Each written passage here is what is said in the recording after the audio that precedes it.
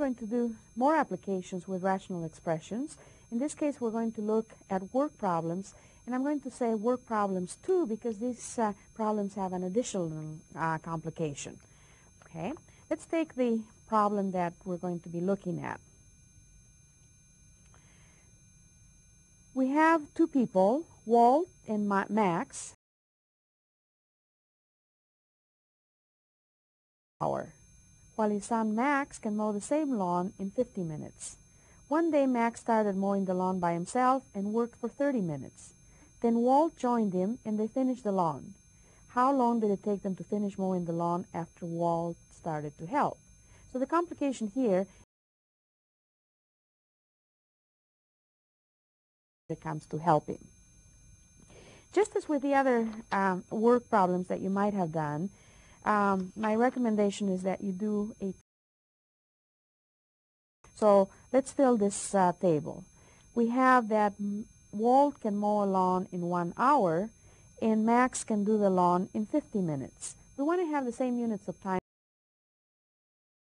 Does the job in 60 minutes. Max does the job in 50 minutes. If it takes Walt 60 minutes to do the job, his rate is going to be 1/60th. He'll do 1/60th of the job in 1 minute. So the rate in this case is in terms of minutes, and that's important. Max can do the job in 50 minutes, so his rate in 1 complication here, and that is that Max starts to do the lawn by himself, and he works 30 minutes. Okay? So Max in 30 minutes. Okay? Notice that Max's rate is 1/50 minutes times 1/50th. Well, multiplying fractions, we have 30/50ths, and when we simplify, we end up with 3/5. So the part of the job done by Max is 3/5 of the job. The part that's left, so the part left to do,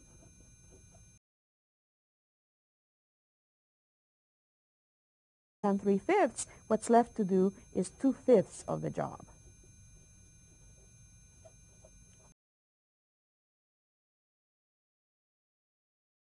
Say that together it takes them X minutes to finish the job. So let's say X minutes. Again, it's important to write down what the variable stands for. In this particular case, the X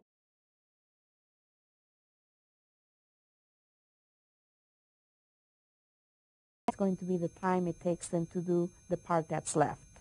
Let X be the number of minutes .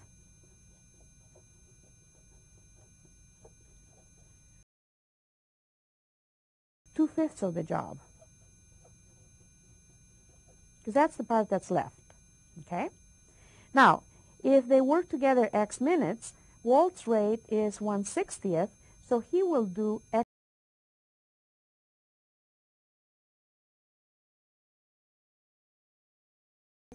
Okay, so keep that in mind.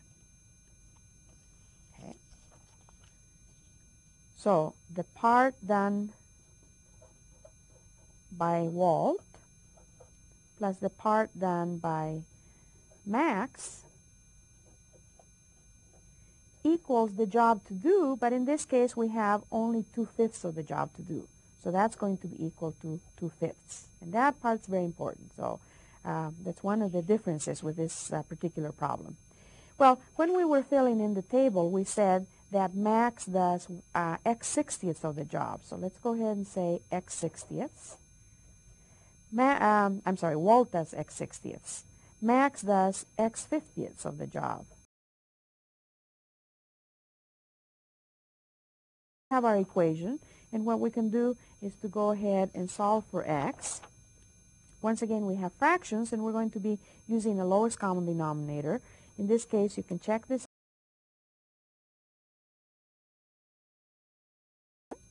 So we'll multiply 300 by the left-hand side of the equation and 300 by the right-hand side of the equation.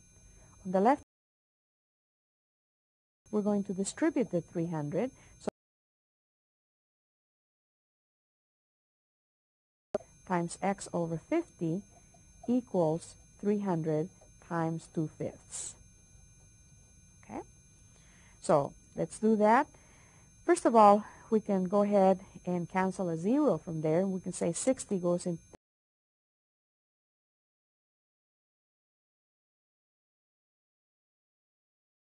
So we have 5x plus 6x equals the right-hand side, and 5 goes into 36 times, but since we have 300, 5 will go into 360 times.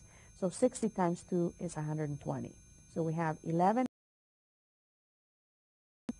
X then is going to be equal to 120 divided by 11. And what is that? Well, when we divide that out and write it in terms of fractions, 12 divided by 11 is 1. We have 1 left over.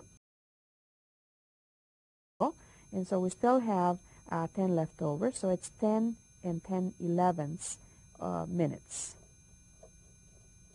Always watch and see if it makes sense for the problem that you have. Notice that the problem originally said that it takes Walt 1 hour to do the job, while Max takes 50 minutes. Now, since it does make sense to say that it will take them only 10 and 10/11 minutes to finish the job. So check to see if your answer is reasonable.